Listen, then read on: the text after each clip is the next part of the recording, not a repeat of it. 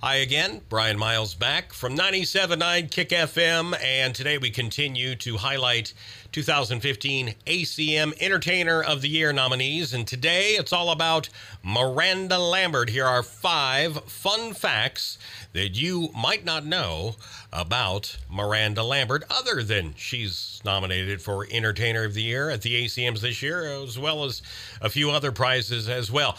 Fun fact number 1, Miranda's parents, when she was growing up, were both, not just dad, not just mom, but both of them were private investigators. They're both retired now. Dad worked for a police department. Mom was a private investigator as well.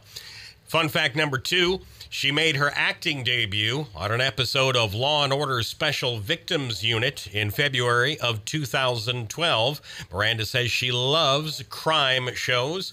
Probably something she got from her parents and their careers and being around that type of thing.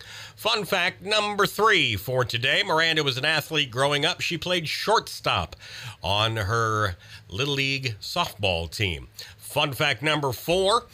Miranda once collected bells. She has since kind of stopped that, and she now collects salt and pepper shakers and has a ton of them.